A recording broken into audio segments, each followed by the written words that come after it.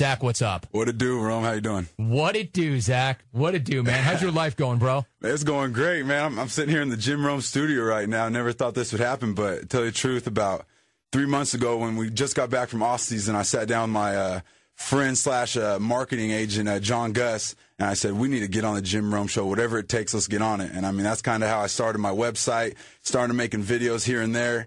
And that's when I came with the Lions. And once I made the Lion video, I figured, hey, if this is the one that's going to do it, this is it. And next thing you know, I get an email from ESPN saying, Jim Rome wants you on the show. I was screaming like a little girl, to tell you the truth. Dude, it was awesome. But I know you did not make that Lion video to get on this show for me. What puts a cat in a cage with lions? I mean, I get this whole lion thing, but what were you doing with the lions? Man, well, honestly, I step into this cage. My neighbor actually owns a cat haven up there in above Fresno. And when I first got drafted, they allowed me to go in there and take a picture. It was real kind of secured, and I wasn't going to get hurt, so that was calm. And then now I was going back in the off season. I said, hey, I called them up. I said, hey, I want to run this idea by you. What if I come in there with a cage, have my Lions jersey on, got the helmet for protection, and I go in there and learn a few tips about what can make me more aggressive? Because there's no other way to learn from a lion than go down and run down on kickoff and kill somebody than learning from a lion. So I went in the cage, and it was all an effort to help raise money, too, because after telling me the struggles they're going through to help try to save these cats, so I kind of turned it in to help raise money for them as well. All right, so it's a good cause, and you're looking to find this edge and this toughness and get this angle. Dude, it's a good thing the Bears didn't draft you. Then what? Hey, to tell you the truth, I don't know. I am kind of scared of grizzly bear. They're 1,000-pound beasts, and I think we all know the. Everybody is afraid of grizzly bears. After I think the grizzly man got eaten in his own show. I don't think I'm gonna be messing with some grizzly bears. Yeah, I'm pretty surprised that happened. Anyway, I'm gonna keep moving. But if you spend enough time around a grizzly bear, there's a pretty good chance, putting aside that guy for a minute, if you spend enough time around a grizzly bear, chances are you might get eaten. Yeah, we saw that. So it's a good thing. Yeah, but knowing you, dude, you probably would have gone in anyway. Yeah, gone in. Just in the name of getting an edge and helping out a good cause. Yeah, basically. Zach, you talked about getting drafted. Now, one of the ways we came to you, I'm on the West Coast. I saw you at Cal, so I knew already. But when you came out, you had this unbelievable highlight package, a great package of you basically knocking out suckers and lighting up fools, and it was awesome. Where did that come from? Who put that together?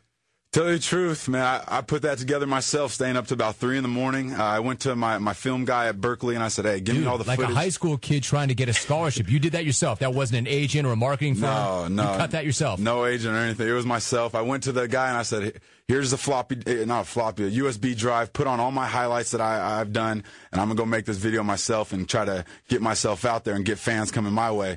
So he gave me the disc, and I mean, from 2007, 2008 highlights, I sat down on my Windows Media Maker and Final Cut Pro on the Mac, and I put this thing together, added some music, highlights, clipped it up, and pretty much just taught myself. And I mean, now it has over 43,000 views, and the other one has about 25,000 views. So, I mean, since I was a little kid, my dad taught me how to be an entrepreneur, and I've been doing that ever since. Yeah, I mean, it's incredible. You taught yourself how to do it. You did it yourself. You're a YouTube sensation. It found its way to me. I saw it. The people love it. Do you think it helped you get a job and get the word out in the NFL? I mean, I don't know. We'll see. I mean, to tell you the truth, if that did, because my highlight, they were pretty sick. I did lay some fools out, but I thought, I mean, that's a second, third round kind of highlight tape.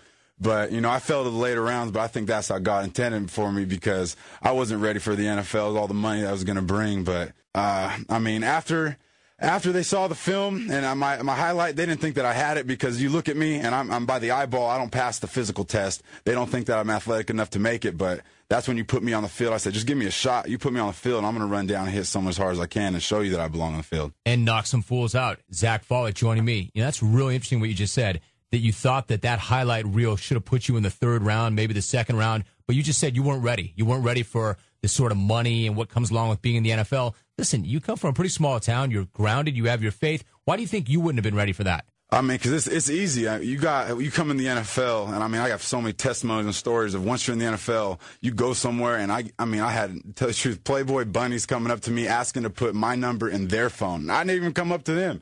And I mean, it's a different world. You got people coming at you left and right, people coming for money. And I mean, I get all this money in the NFL, and first thing you think, oh, he has more money, he's going to give more.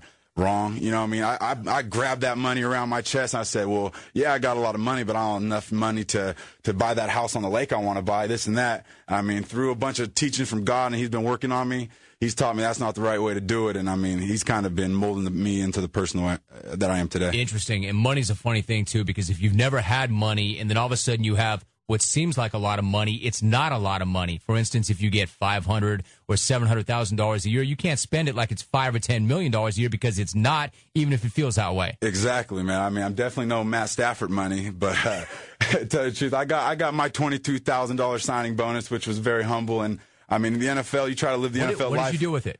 I put it in the bank and, I mean, bought some furniture and paid for rent in my apartment. Smart. Yeah, so, I mean, my dad taught me the right way, so. Hey, Zach, what about, Matt Stafford? He's the guy, he's the franchise, he's the quarterback. He deserves the money. You're not going to begrudge the guy the money, but he's got to be the leader, right? The guy that everybody looks to. So if you've got that guy and he's got all that money, it kind of explained to me the dynamics of a locker room. How does it work when guys are paying a price and killing themselves and not making near what that guy is? How does that guy fit in with everybody else? Well, I mean, just to go with Matt, I'm so impressed by him to be an instant over-the-night millionaire like he is and to stay humble as he is. And he talks to me, a seventh-round guy. He talks to me like I was any other guy. So, I mean, Matt definitely is that leader of Detroit. And, I mean, you guys all saw that in the Cleveland game. He came back after that separation of his shoulder. But, man, you're right. I mean, I see these guys signing with the Lions, and it's like I'm sitting there just shaking my head like I'm going to be doing 10 times more reps than them during practice. I'm going to be running, hitting guys hard where they're going to be standing around by the cooler. And, I mean, I'm making the lowest. But, I mean, it makes me hungry and it keeps me the way I am. You know, you mentioned what you're going to have to do. I asked Jim Schwartz, I mean, is this your lot in life? I mean, look, you could have a really nice career if you're a guy who just killed it on special teams. You get that C on your uniform. You're always out there. You make a name for yourself. You maybe make it to the Pro Bowl. It's a good life. Are you going to accept that as your life, or do you want more? No, man, I definitely want more. I didn't come to the NFL to be a special teams player, to tell you the truth. I'm going to get out there, and I had a talk with Gunther Cunningham today. He said, hey, if you get this stuff down, you could be a starter for us next year. And, I mean, that was more motivation than I needed than anything. That right after that run, I hit the weight room, probably the hardest I've ever hit the weight room in my life, to tell you the truth, with that, after hearing that. So I'm going to be doing what I need to do, but, I mean, it's more than just the physical. It's the mental part. The mental part of the NFL is a whole nother beast, man. It's harder than college at Cal Berkeley, to tell you the truth. What's so tough about it, and what's different? Just the scheme. I mean, because you come from one scheme that you've been bred by so many coaches of how to play football. Then you come and step into this another program where they're telling you something totally different. The terminology, it's like you have to learn a new language, and the playbook is they're putting in things left and right. And I mean, I was a seventh-round guy, so I didn't get every rep, so I'm trying to learn by watching. And, I mean, I'm not much of a visual learner. I need to be in there, learn by my mistakes and grow from that. So we'll see if I can get my feet under me this time. How about this? I had Nick Barnett on my TV show the other day. So you're learning a new system, a new playbook almost every single year. Yeah, that would be a headache, man. That would definitely be a headache. But, I mean, if you get your feet under you in the NFL and you learn the system, life's about systems. In college, high school, you don't have to be I'm not the smartest guy by far, but if you learn the system of where you're at and you learn how to master that system, you can find a way to get what you need. Here's what I want to do, Zach. It's a great segment. I need to take a break right now. I want to open it up to the listeners. I want them to call you and kind of rap you, chat with you. Hey, listen, how's your Twitter account going? Twitter's blowing up. Are you into it? Yeah, I'm into it. No, it's not, bro. You got like 300 followers. I bet we could get five times that amount by the end of the segment. My boy Jay Stu's been pumping it up. What is the address? Where can they follow you? It's at Zakarian Follett, Zakarin Follett, Follett. I'm going to hit that again on the other side. I want to see what that number's at before we're done. More with Zack Follett. Stay tuned. Yeah. There you go. Give it to them again. Now, we were rushed at the very end. If they want to follow you on Twitter, what's your address? It's Zakarian Follett, Zakarin Follett, Follett. And the Zakarian, that's my Armenian. I'm 50% Armenian, so I have to give the fans, let them know that there's an Armenian in the NFL. We're a rare breed. Got to represent. Yeah, I like represent. That. During the break, he didn't tell me what it was, but KB said you came bearing gifts and that it's, quote, awesome. So let me see what this is about, man. Free is me. I like it. What do we got? Oh, bro, the logo. The logo. The show logo. The JR logo. I made the whole thing. That's incredible. Made it in my house last night. You made that last night? I turned my spare bedroom into a wood shop, yeah. Come on, now tell me about that. What is that made of exactly? Tell me all about it. The wood is a plywood piece that I went and bought from Lowe's.